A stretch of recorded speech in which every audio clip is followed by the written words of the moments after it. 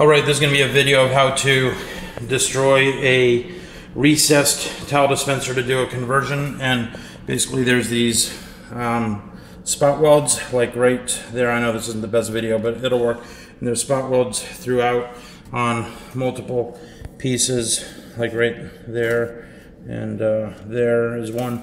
And so we're going to go over to this one, and you're going to see from beginning to end how we deal with this.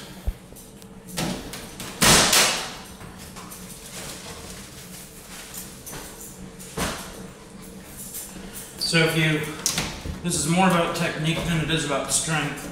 You're just looking to wiggle this piece of metal so that the spot welds slowly break, and you're just working it back and forth more than you're using brute force.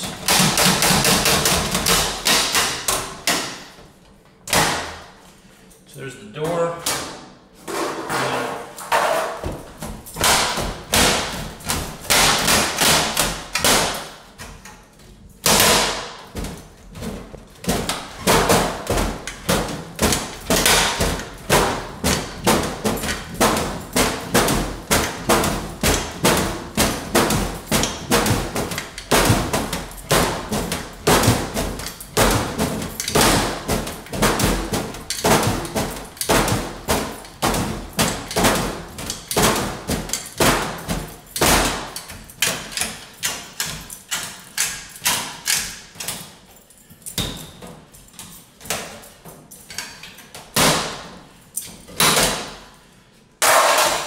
That's the destruction, and most of the time that will work, and for the occasional time that it doesn't work, we have this special drill bit that you can buy if you want. It costs about 30 bucks, and it drills really good holes in the spot welds. It can be a little tricky to use, but just to show you on one.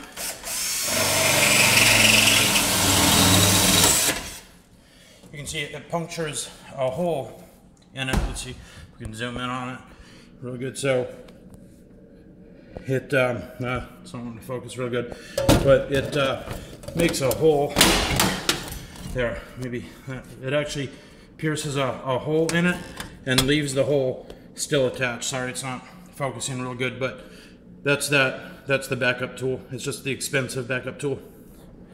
Yay.